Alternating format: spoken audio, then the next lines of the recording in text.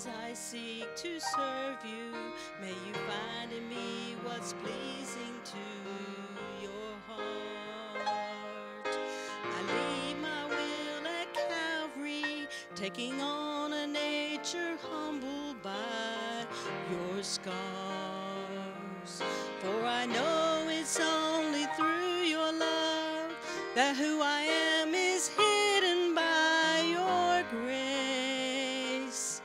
May my desires be overshadowed as I recall the purpose of that place.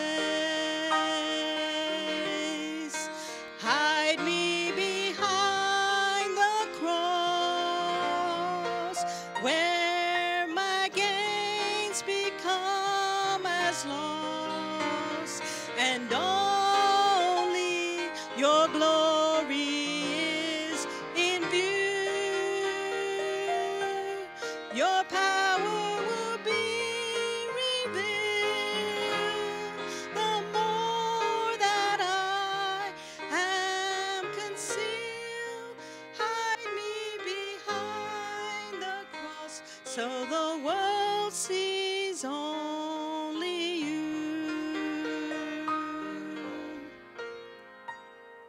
If I rely on my strength to be a source of hope for those in need, the only profit I would gain would be the empty honor of my deed. But with all of self behind your cross, the splendor of your love stands free to shine, illuminating with your power, reaching souls so that you alone are glorified. So hide me behind the cross, where my gains become as loss, and only your glory is in view. Your power will be revealed the more that I am concealed. Hide me behind the cross so the world sees only you. Hide me behind your cross so the world sees only you. Praise the Lord. Thank you for that good song, Miss Shirley. Thank you so very much. Well, we've talked the last 4 messages. This will be our 5th in our series about a month of thanks. And it's just been, November went by quickly. I mean, really, really quickly. And but I've enjoyed kind of stirring my heart, I guess. And hopefully you got some help out of it. But when we talked about thanks, we talked the first week about Jesus as the reason for this season. I know we talk about the Christmas season, but Jesus is the reason for the Thanksgiving season. He's the reason that we have anything to be thankful for. And so we talked about that the first week. We talked about the order, be thankful. That's an order that He gives us, an order that we ought to be thankful. And it's not optional. God tells us that we as His people ought to be thankful, be a thankful people. Then we talked the third message. We talked about Thanksgiving praying, how that we ought to pray with thanksgiving and be grateful in our prayers and tell God that. Then we talked last week, of course, about a time of testimony, about what it's like to just give testimony to the Lord. And so that was last week was an encouraging service for me, and I praise the Lord for what He always does, seems to do on those Thanksgiving services. Well, tonight we're going to be here. This is our 5th and our final message in our series. And so take your Bibles and go to the book of 2 Corinthians tonight. And it's a long scripture reading tonight, so once you find your place, go ahead and stand. 2 Corinthians chapter number 9. Verse 15 says, "Thanks be unto God for His unspeakable gift." Some of y'all didn't even get standing. That's it. Thanks be unto God for His unspeakable gift. That's a relatively short verse for a very lengthy subject. And I don't want you to get nervous. I'm not planning on preaching a long time tonight. But when we look at this passage of Scripture, I want you to just listen for a minute. But thanks be unto God for His unspeakable gift. And I want you to hold on to that word, unspeakable. And so let's go to the Lord in word of prayer. One more time in the service tonight. Brother Terry, if you would, take us to the Lord in prayer. Amen. Thank you so much for standing. You can be seated. Our final message, as we mentioned, this whole chapter is really a chapter that deals with this very thought. Now, there's a lot of times if you've been in church for any length of time, or particularly around missions conferences or missions meetings, this passage of Scripture is really 2 Corinthians chapter number 9 is heavily preached regarding missions, because it's a chapter about giving. It's a chapter about our giving, and he's reassuring them, and he is encouraging them that they'll continue in their giving that supports the ministry. And we're honored. By the way, we're honored. We heard a mission letter, and God has honored us in allowing us to support missionaries and to send funds and to have a little part of their work. And we all can't go to Africa.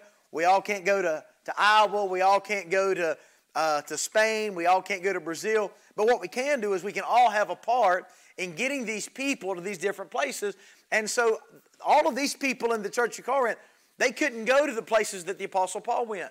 They couldn't go to every city. They couldn't go to every town. They couldn't go to every nation of people. Yet what they could do was they could make up offerings and bounty, as the Bible uses that word, and send the Apostle Paul, send the others, so that the gospel could be preached, churches could be started. And so really, if you look at missions from that standpoint, it's an exciting thing that we, all the way here at the end of 2022, are still able to partake in what God instituted way, way back in the early church, that God is still allowing believers to have a part in this work. And so the giving into that is a great thing.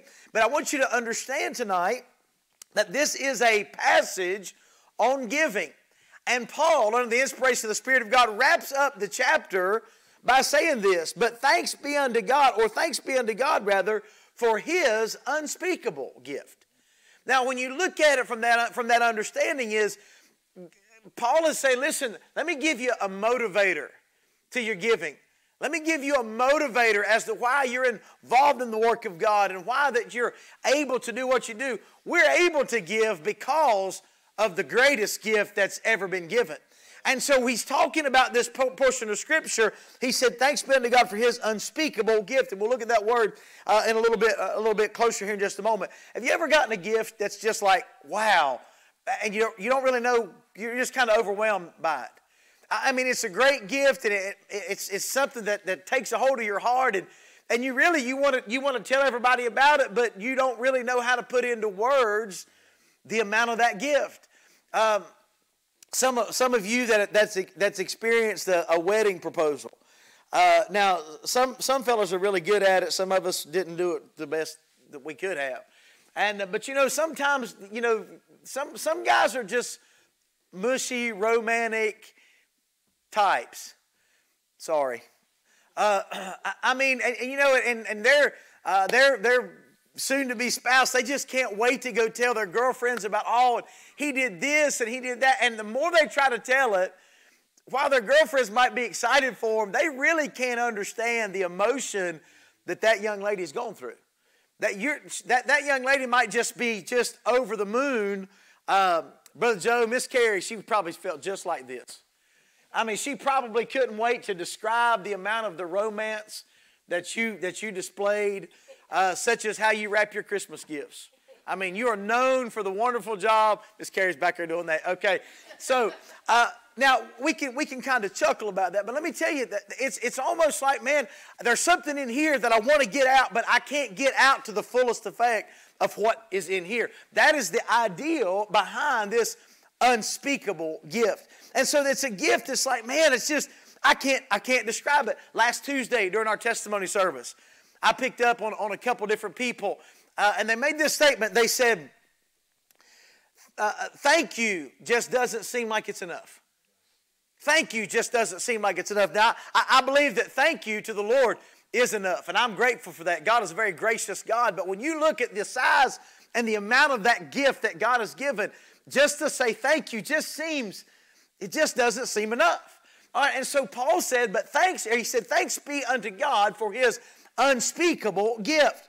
One of the verses that we're going to give out in the parade Saturday, it's on the card, is the latter part of Romans 6:23, which says this, but the gift of God is eternal life through Jesus Christ our Lord. Now the word gift in Romans 6:23 is different than the word gift here, but it does all point to the same person. It does all point to the same thing. Now there is a significance to both words, and it's a really good significance. I'm glad God knows what he's doing. When God does anything, God puts it in order. God knows exactly what he's doing. But it's a word there in Romans 6. It points to the provision of God for man to have eternal life. What a gift. What a gift. When you read the whole entire passage in Romans 6, we deserve death. As sinners, we deserve an awful destiny in a place called hell. And yet God acknowledges us as a sinner, and yet God in his love presented us a gift and an offering of salvation over and above the circumstance which we deserve. So instead of getting hell that I deserve, God offers me heaven. Instead of having eternal death, God offers me eternal life. Now, how do you put that gift into words? Thus Paul said, thanks be unto God for his unspeakable gift. Now, here's the challenge. If there's something that is inexpressible, words can't describe, how in the world am I supposed to stand up here and preach about something that can't be preached upon? How am I supposed to explain something that is, or describe something that's in and of itself indescribable? Well, welcome to my world. When you look at it, how do you put into words the significance? And that's the key word right there. The significance of what God has offered to a sinful man. And man, what a significant gift. Now, we are privileged to be able to share with others what Jesus has done. We're privileged to share with others. But I'm going to tell you, it's almost like one of those things, unless you know, you just don't know. And unless you have trusted Christ, when I got saved, I really didn't know all the ramifications of what it meant to be saved. I knew what other people said about it, but I really didn't. But once you know, man, you know. Now, I know that, just hang with me. Don't check out on me for just a minute. But when we look at this gift, I'm not attempting tonight to describe it. I just want you to go ahead and just go on record. I'm not going to sit here to attempt to describe the gift and all of the things. But here's what I want to do, and this is the real matter of it. The preaching tonight is going to be really simple. The preaching tonight is going to be really familiar. And so I want you to go ahead and just write that down. I've probably heard it before. You can put a big note. But here's what I want us to do. I want you, as I preach tonight, I want you to genuinely and purposefully think about what's being said. Now, before we just assume that that's an easy thing to do, there's a lot of times that our minds are so preoccupied on everything else, even during a message. There's a lot of times that we've already begun to think about tomorrow. We've already begun to think about yesterday. It can kind of be that way in our prayer life, can it? Maybe not yours, but there's times that I pray and I'm trying to talk to God and there's 10,000 things going through my mind. And I'm like, dear Lord, I want to talk to you and I can't get this junk out of my mind. Our minds are so scattered. Well, for the next little while, I want to use the word tonight, ponder. I want you to ponder on some things with me and genuinely think along with me as I preach. And so I'm asking you tonight to engage your mind. Okay, that means to engage, that means to put it in gear. I don't know where your mind's at right now. I don't know if you're already thinking about supper and you're already thinking about the day tomorrow. You got a burden and the weight from the previous hours of today. Whatever that is, I'm going to ask you specifically tonight to engage your mind in what's being said. Because what's being said tonight, we are to be thankful for God's unspeakable gift. And I think the message tonight will not only will it end us and draw to a conclusion this month of thanks, but I also think it opens the door for the Christmas season that we're now worshiping Christ for His coming. All right, because He is ultimately God's unspeakable gift. All right, so let's look at a few things tonight, and let's see if the Lord will help us this evening. First of all, I want you to think about, engage your mind to the value of God's gift. The value of God's gift. Now, there are certain things in life that we would describe as invaluable. In other words, you can't put a price on it. Money couldn't buy. Sentiment. A lot of things that are sentimental are invaluable. There are things that, now I'm not, the older I get, the more sentimental that I am. My wife makes fun of me. My wife is very sentimental. Like if the kids did something in second grade, we'll still find paperwork in the attic somewhere. And then it's, I knew I saved that, and I remember him making that, and whatever. Now, the older I get, the more I become that way. I'm getting softer, Brother Terry. It's pitiful. I ain't going to be worth nothing. When I get as old as you, it's going to be terrible. And but sentiment, man, there is valuableness. I'll pay for that. There's a certain level of valuableness, if that's a word, a value that holds just because of something being sentimental. You know why? You can't get another one. They're not making those anymore. My kids will never, ever be 7 again. Never. They will never make the little arts and crafts and vacation Bible school and bring home and it looks like, Picasso at an early age. You'll never get that again. Now, we laugh about that, but I'm going to tell you, when you find those things, all of a sudden, those things you may have forgotten, all of those things they now become precious and valuable. You know why? You can't get another one. And there's none that's ever, they're literally a one-off. There's no more like them anywhere. And so we use that word invaluable because there's no amount of monetary money that can purchase or buy these things. Webster gives this definition of invaluable: precious above estimation. Now, when you read that verse again, listen to what he says. Thanks be unto God for His precious above estimation gift. Man, I'm telling you, how do I value eternity? How do you put a value? What would you sell for your eternity? What would you trade for eternity in heaven? I'm going to tell you something. The world trades a lot for it. The world trades a lot for it. But I'm asking you, what would you trade for? What would you take for your eternity?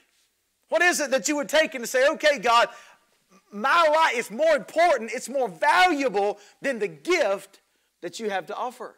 And so invaluable, precious above estimation. So we're going to use Webster's word tonight for just a moment, this word, precious. All right, so what makes God's gift so precious? Now, I'm asking you to engage your mind. I know that you know these facts. I understand that you're probably familiar with this, and so I'm not trying to preach beneath you, okay? That's not what I'm not trying to assume that I have this great wisdom. It's not it. I want you to engage your mind and think, what really makes this gift valuable? Now, we could preach a long time on this, and so I'm just going to give you a couple things, and you think about it. What makes God's gift so precious? One simple answer is this. It's so valuable a gift because of the weight of the gift, which is simply this. God came to man. Now, He didn't have to do that. You ever just sat and thought about something? The Bible talks about meditating. Have you ever just thought, now meditation, we get a bad rap because we think about crossing your legs, putting your fingers together and, I'm not talking about that foolishness. I'm talking about sitting and thinking. Just thinking, using your God-given brain to think. Have you ever thought about the significance and the seriousness of the matter that a holy and a righteous, sovereign God would leave heaven and come and dwell with us?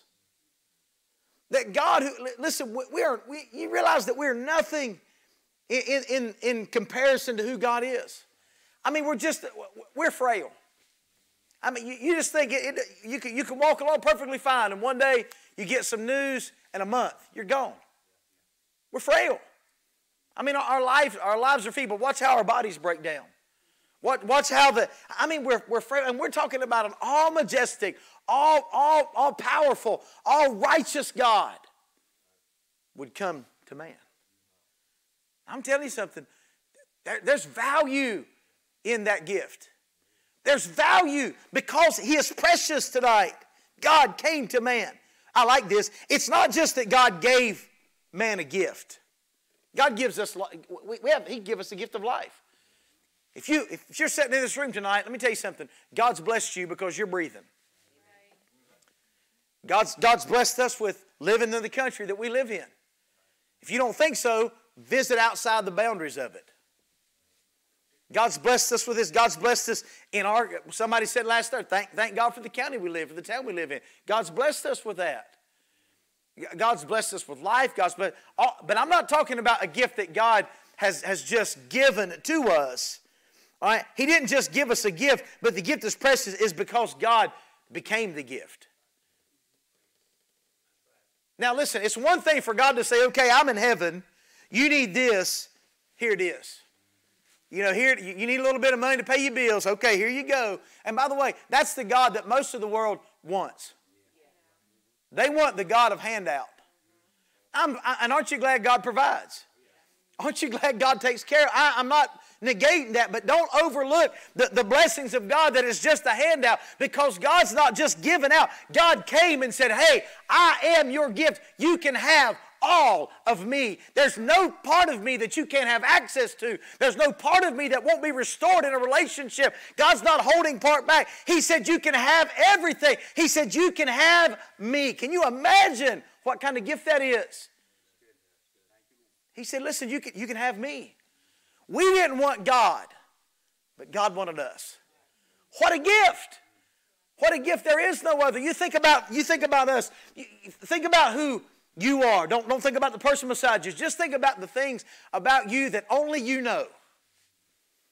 You wouldn't tell anybody. You don't share it with your spouse. You don't. I mean, these are things that, listen, only you know, and you're praying for God to help you to work on it. And by the way, we all got them. And God knows all of that. And yet God said, listen, you may not want me, but I'm going to tell you something. I want you. And you can't come to me, but I can come to you. Thanks be unto God for His unspeakable, precious gift. And so God came as the gift. So ponder that for just a minute. God gave Himself to you. Now it's easy to say God gave Himself for you, but I'm telling you tonight, God literally gave Himself to you. He is offering Himself. You know what we do when we tell our friends and our loved ones and our co-workers about Jesus Christ? We tell them that, listen, God is offering Himself to you. Now there's a stipulation. The only way we're going to get Him is to come through Jesus Christ. Okay, don't get caught up in the world's warm and fuzzy that everybody can have God. They can, but they're going to have to go through God's way, the gift, which is Jesus Christ. But God is offering, He has offered Himself. And so, by the way, Christ said, he that receiveth me, receiveth him that sent me. And so there's an offer. It's a legitimate offer. So the preciousness of God's gift. You say, well, how do you know? You mean, well, He sent Christ. He didn't really come. Well, the Bible tells us that He and Christ are one and the same. John 1:1-4, in the beginning was the Word, and the Word was with God, and the Word was God. The same was in the beginning with God. All things were made by Him. So you have the Creator, and you have the creature. And the Creator came down to the creature. The Creator came down to the created and said, listen, you can have me. Man, I'm telling you, what a gift. He said, in Him was life, and the life was the light of men. And the Word was made flesh, verse 14, and dwelt among us.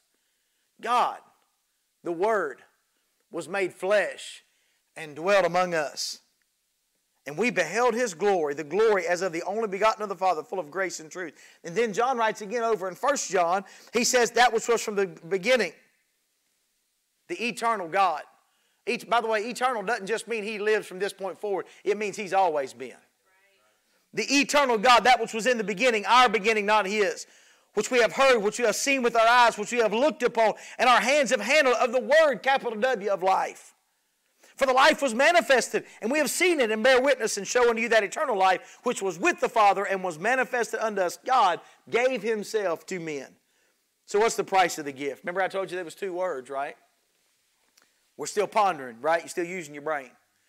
All right, there was 2 words for gift that I told you. One was Romans 6:23. Basically, we are the recipients of God's benevolence. We are the recipients of the grace of God, in that God provided salvation, eternal life for those who otherwise couldn't have it. But this word gift in this text refers not just to the significance as far as what we get, but it also refers to the cost that we pay for it. Now, I said all that. That's a big way to say this. This word means that it's a free gift. Free. Keep that word in your mind. Free. How much does this gift cost you? It's free. It's free. Stop trying to work for it. Stop trying to do good enough to get it. Stop trying to feel bad long enough that you feel like God will pity you. You don't have to do any of that. It's free. It's free. Listen, there's great news to tell lost loved ones. Salvation is free. It don't cost you anything. You don't have to go to church to get it. You don't have to pray to get it. You don't have to say 23 Hail Marys and offer up this and eat a wafer and drink a cup. You don't have to do any of that. It's free. Why? He's the gift. He's the gift. Now, after salvation, man, all that stuff starts falling in line, doesn't it? Man, after salvation, I want to be where the one that provided my salvation tells me to be. I want to serve Him. I want to be part of that. But I'm not doing that in order to earn my salvation, because salvation is a free gift. Thanks be unto God for His unspeakable free gift. Man, the word gift it's an amazing. One guy said this. It refers to the economy of divine grace by which the pardon of sin and eternal salvation appointed to sinners is in consideration for the merits of Christ laid hold of faith. That's a long way of saying the Romans 6:23 free. All right, but in our text, as it deals with the unpurchasable gift, it denotes a free gift, stressing its gratuitous nature. It is always used in the New Testament of a spiritual or a supernatural gift. A gift that is supernatural means you can't buy it, you can't earn it, you can't work it up, you can't build it, you can't assemble it, you can't be religious enough to get it. It is divinely supernatural. Can I tell you, salvation is wholeheartedly supernatural. Man, the only thing man can do is mess it up. But man, I'm telling you, the gift is supernatural. It's God giving Himself as a gift. Now, it's used this way, Romans 5:15, but not as the offense, so also is the free gift. Romans 5 is the passage that talks about how we're all sinners from Adam. We've all inherited death because of our father Adam. He said, but as in Adam all die. But then he goes on to say, but not as the offense or the fall of Adam, so also is the free gift. Same word. Is the free gift, for if through the offense of one many be dead, much more the grace of God and the gift by grace, which is by one man, Jesus Christ, hath abounded unto many. Who is the gift? Jesus is the gift. Our parade, our float in the parade, the theme of the float is the greatest gift of all. Going to be a big package in the back of my truck. It says the greatest gift of all. All kind of little gifts around the bottom of the float. One big bright red package. It says Jesus. That's got a tag. It says for whosoever will. You say, why? He is the greatest gift of all. Of anything you could ever imagine. And He's free. He's free. Now, listen, it's not one of them bookstore frees. I had no intention of using this, but when I made an announcement, you know, it's Christmas time. Man, they'll get you hooked up to spend a bunch of money. Bath and Body Works got me the other week. Not me, it got her, but it's the same account. So in essence, it got me. Spend so much money and you get such and such and such and such. So we spent $30 more.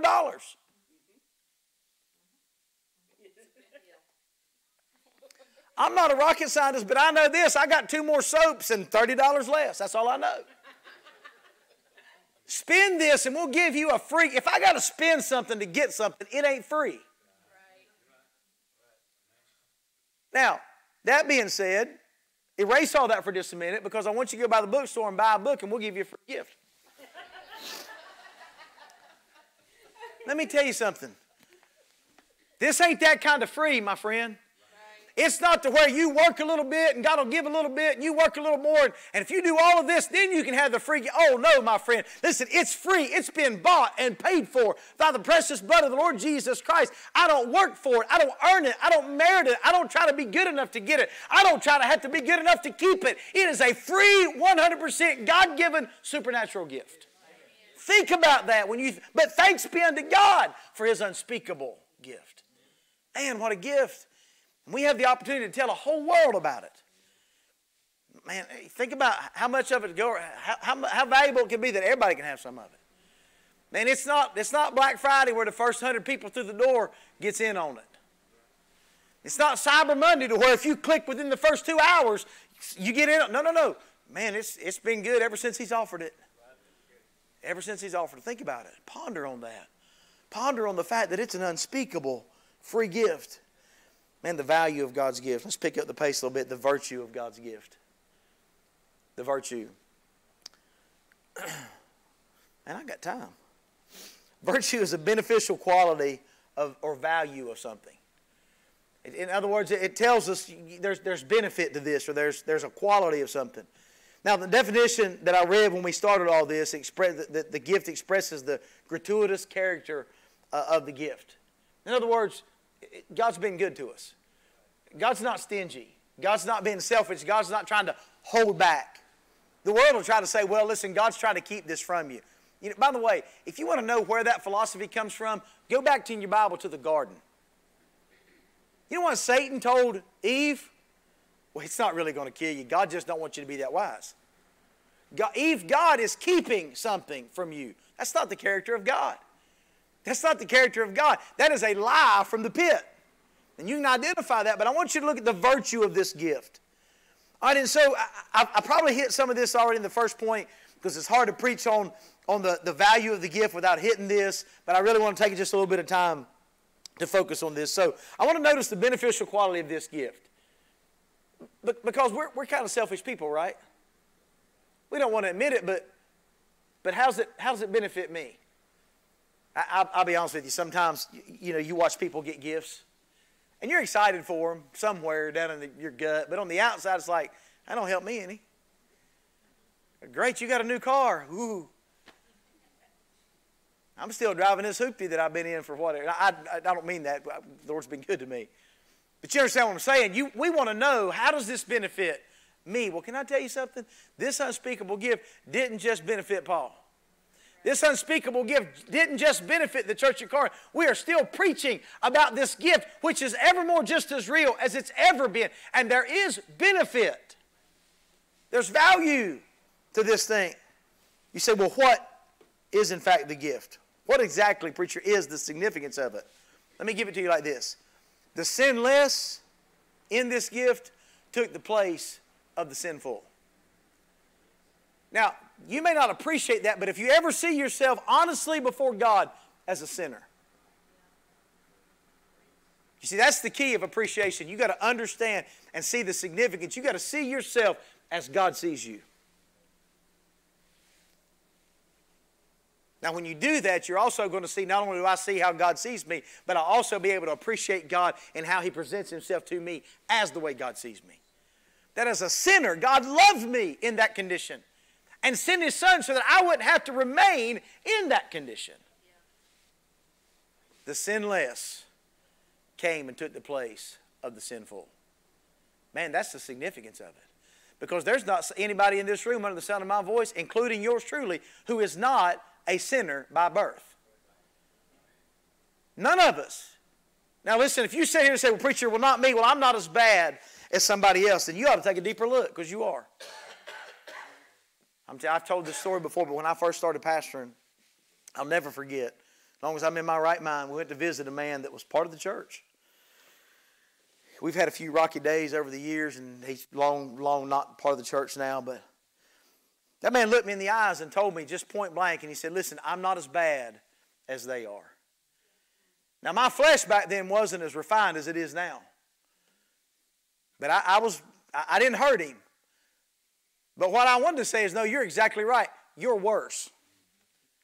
You're worse. He said, I'm not as bad as they are. Let me tell you something. We are sinners by nature. And until we see ourselves as sinners by nature, we'll not appreciate the value that God came as the sinless, and He took the place of the sinful. That's what makes Calvary so valuable. Jesus didn't hang there on that cross as a penance or as a payment for His own sin. He hung there for my sin and for your sin. Surely we can look and think about that and see, listen, the sinless came for the sinful, and He paid what I owed. Thanks be unto God for His unspeakable gift. 2 Corinthians 5:21 says, for He hath made Him to be sin for us, who knew no sin, that we might be made the righteousness of God in Him. That's a pretty good trade. God said, listen, I'm going to take your sin, and here's what I'm going to do. I'm going to take your sin, and I'm going to take your death. And in exchange for that, I'm going to give you life. That's a gift. I'm going to take all of the bad. I'm going to take all of the vileness. I'm going to take all the filth. I'm going to take all the impurity. I'm going to take the sin nature, everything that you've ever done or are. He said, I'm going to take it to Calvary, and I'm going to die. I'm going to bear the shame of that. Those wicked, perverse thoughts, I'm going to bear the shame of that. That sinful Adamic nature, that sinful heart, I'm going to pay that debt. But here's what I'm going to do in exchange for that. I'm going to take that, but I'm going to give you me. I'm going to give you my life. I'm going to give you my righteousness. I'm going to give you my peace. I'm going to give you hope for eternity. I'm going to let you into my family. I'm going to open up. I'm going to give you in my home. He said, I'm going to take all of this and I'm going to give you all of it. That's the virtue of the gift. It's not a cheap gift. It's not a gift like we give out to those that, well, I got to give them something. It's not, we were in Sam's the other day buying candy. Good gracious, candy's expensive. We was going through buying candy. Let me tell you our thought process. Brother John was gracious enough to go with me, and we were going down through the aisle trying to get this candy. We were trying to figure out the most bang for the buck. That's the truth.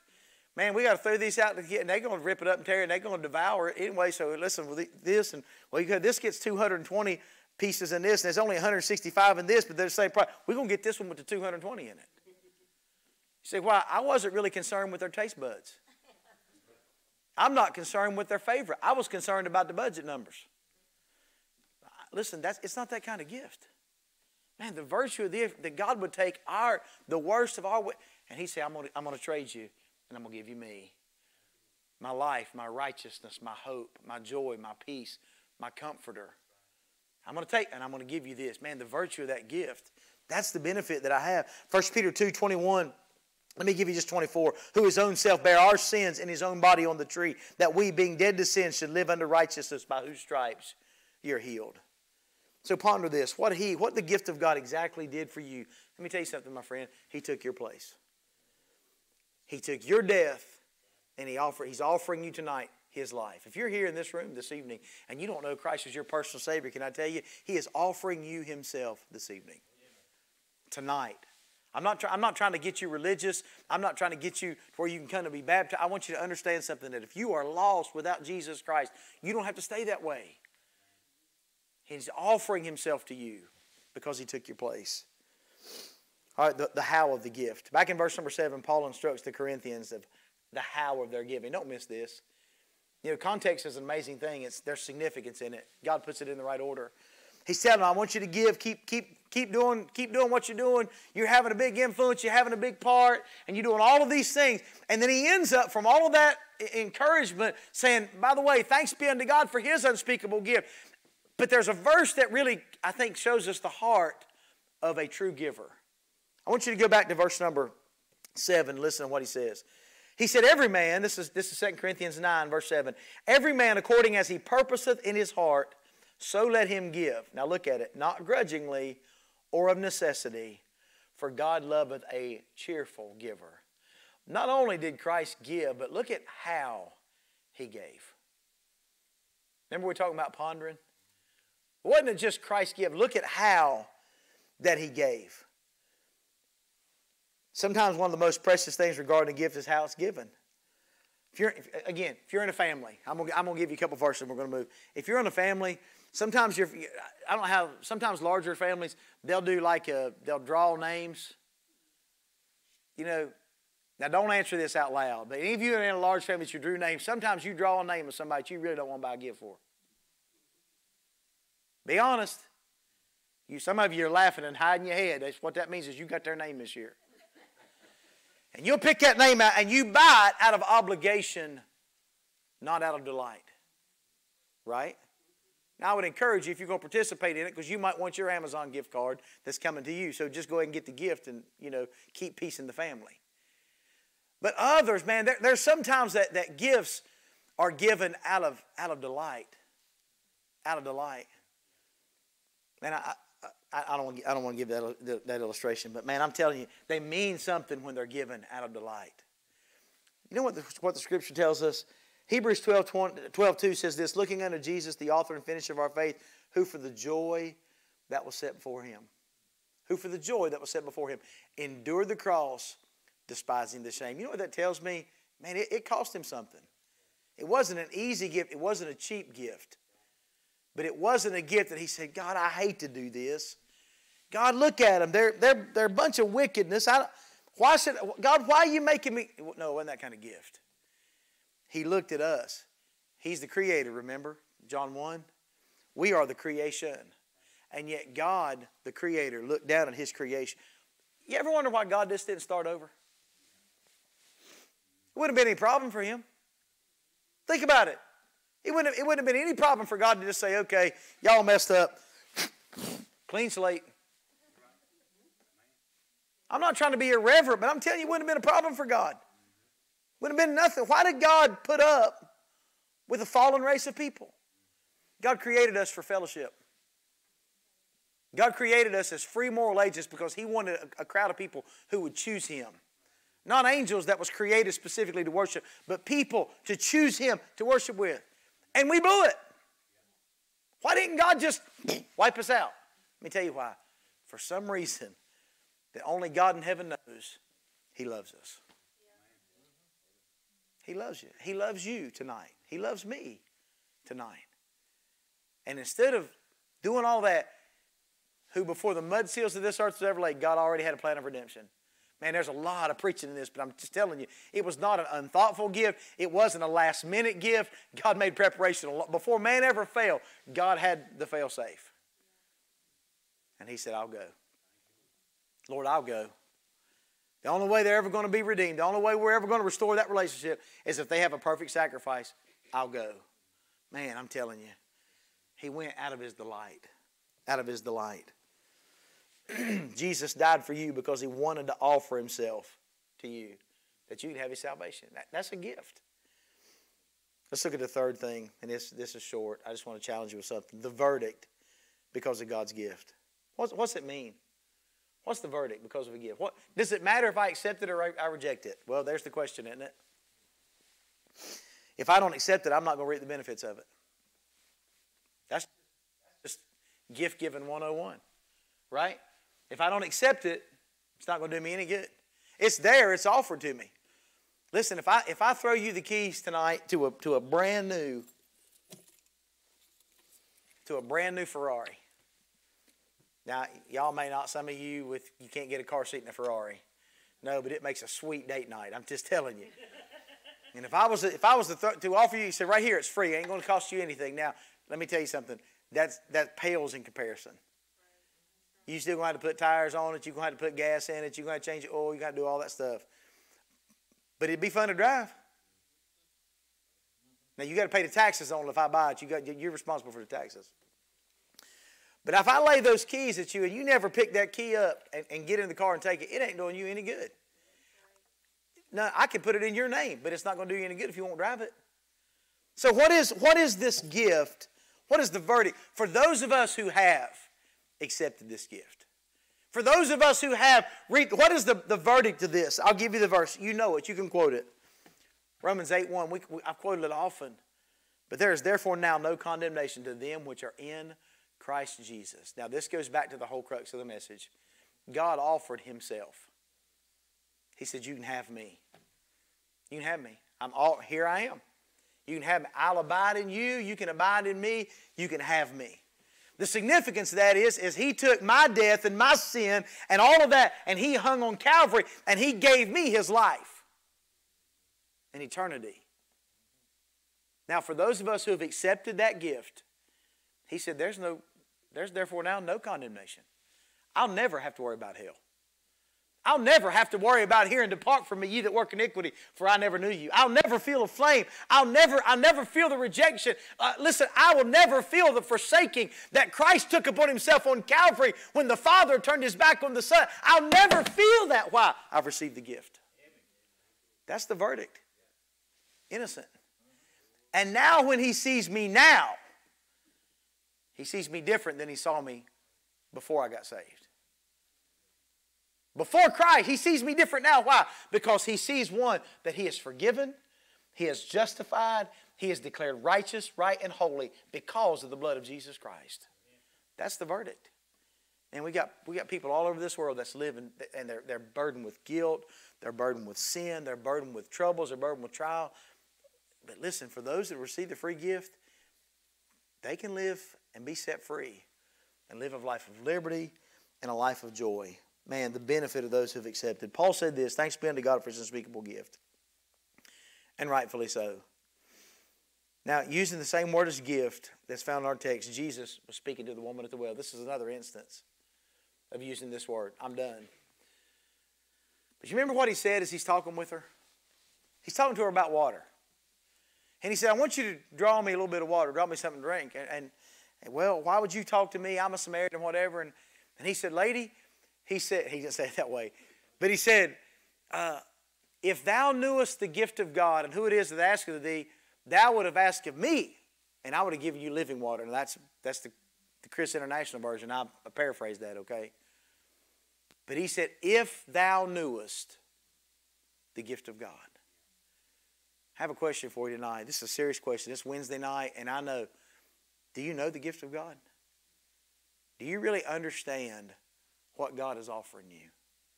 That God is offering himself to you. Have you received that gift? I'm not asking if you're religious. I'm not asking if you had an emotional experience. I'm not asking if you've been in a church. I'm asking, do you know Jesus Christ as your personal Savior? Because he is the only way that we become recipients of this unspeakable gift. And if you do know him tonight, I'm convinced that we'll be a whole lot like this lady at the well who went back, dropped everything, and said, listen, come see a man that told me everything. Say, why? She was trying to get something out of her mouth that was in her heart, and to get it from point A to point B, she's struggling with it. Let me tell you something. It's an unspeakable gift tonight because of its value. It's an unspeakable gift tonight because of its virtue. And it's an unspeakable gift because of the verdict of those who receive this gift. There is no condemnation to them which are in Christ Jesus. Do you know him tonight? I know it's Wednesday. I know who I'm talking to, but do you know him tonight? If not, why not tonight? Why not tonight? You're in a room full of people who are invested and they care about your soul.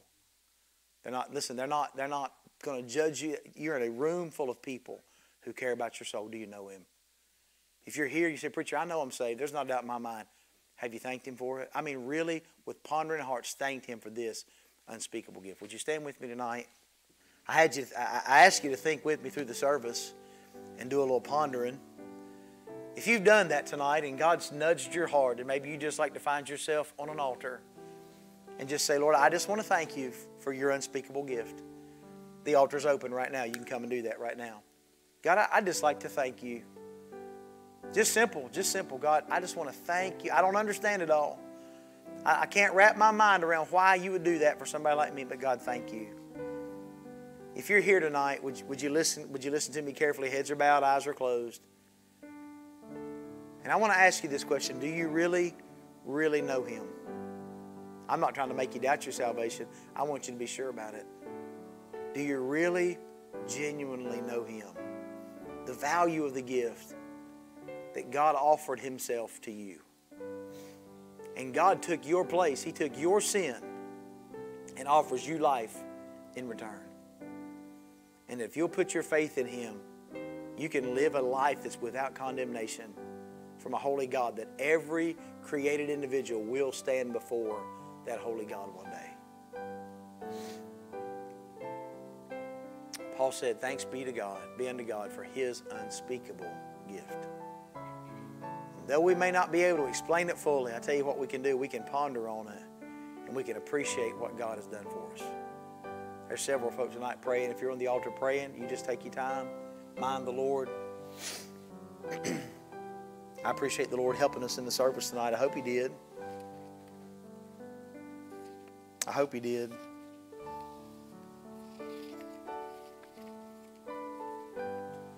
For those of us who are saved, aren't you thankful for this gift? I mean, really, could there be a greater gift than God giving himself to man? I can think of no greater. To fallen, failing man, who we still fail him daily. But yet God loves us and he granted us this gift.